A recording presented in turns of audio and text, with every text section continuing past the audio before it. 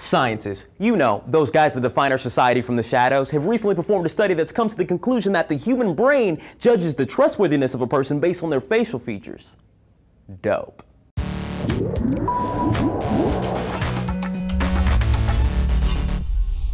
Hey guys, I'm William Haynes from SourceFed, guest hosting here for DNews. Researchers here in the US, the place that loves faces more than anywhere else, we invented Instagram, have found that the brain activity changes in response to how trustworthy a person looks based on just a fleeting look at their face. Coincidentally, they found out more information leading to why humans make certain preconceived judgments. The research found that portions of our brain are doing more subconscious work than previously thought. I just thought hot girls were hot. It turns out that my brain is smarter than me. Jonathan Freeman from New York University resident Smartman stated, "We form spontaneous judgments of other people that can be largely outside awareness," which is how smart people say, sometimes our brains are mean and sometimes not. The study published in the journal Neuroscience focused largely on the actions of the amygdala, the small almond-shaped part deep inside your brain. I Google imaged it, and it's kinda gross, as is everything inside of your body, but fun to learn about. The amygdala plays a role in processing strong emotions, so every time that Starbucks barista gave you a chai tea latte with soy instead of skim milk, that's what's been making you feel that way. The amygdala, your good friend. Before the study, Freeman asked a group of individuals to rate whether they trusted certain people based on their faces, which I like to call high school orientation.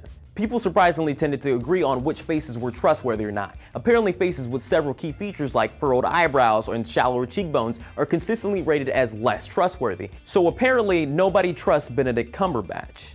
Another group was instructed to lay in an MRI scanner while they saw faces flash on a screen. Each face only lasted for milliseconds, which is more than enough time for me to personally judge someone. Just tell me a dude's name and I'm already mad. But even though their eyes had small glimpses of the images, they were still unaware that they'd even seen faces at all. Even because of this, the amygdala still responded differently to trustworthy and untrustworthy faces. That means our brains are quicker at judging than our eyes are. Freeman also proposed that the biggest question of the study is whether or not the brain actively somehow altered how people behave. He stated, even though people might not have conscious awareness, they might move back very subtly when perceiving an untrustworthy face, but that is still unknown. Apparently, Freeman was never a freshman in high school. What do you guys think? Have you ever looked at someone and loved them just because? Let me know in the comments down below, and if you trust my face, which you probably shouldn't because I've murdered, come see more of it over at SourceFed, and thanks for watching.